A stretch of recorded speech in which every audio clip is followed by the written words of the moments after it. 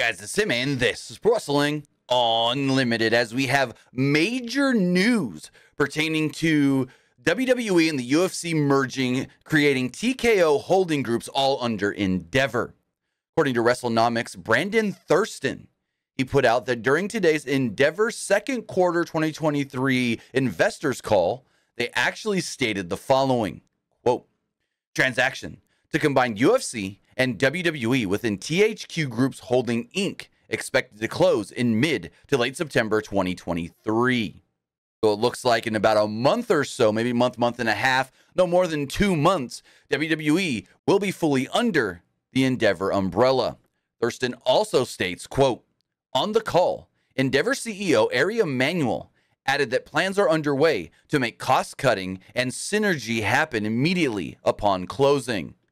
Which that right there is not good. That means with the two companies merging into one, maybe they now have a bunch of their different divisions of their companies merge as well, and you don't need a bunch of people doing the same jobs. But with that, it looks like the WWE UFC Endeavor merger could be done within the next month and a half to 2 months. And if we do hear anything else on all of this and WWE and UFC creating TKO holding groups under Endeavor, we'll have it for you right here. Pro Wrestling Unlimited.